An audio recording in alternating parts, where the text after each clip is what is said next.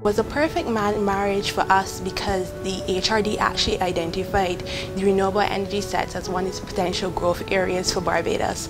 So we submitted an application to them in the period 2014 to 2015 to facilitate the production of a solar PV guide, as well as the delivery of 4 sensitization training workshops as part of that initiative. As part of the project, we felt it was important to let people actually see the technology. That's why they're talking about it all the time.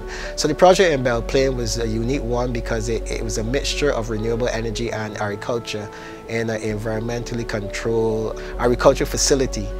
And the persons could actually see how you use solar for something very practical and something that is not very typically used for, that is agriculture. So the funding from the HRD project was really quite unique.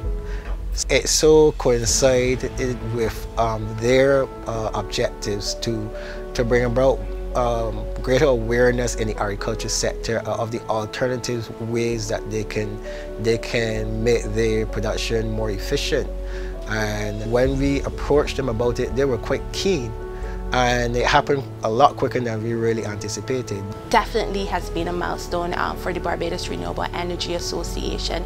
It now sets us apart as a leading NGO, not only locally but across the region in the renewable energy sector. It has allowed for us to be able to facilitate our mandate, specifically the component which speaks to education, training and sensitization, and that could not have been possible without the funding provided by the Human Resource Development Strategy.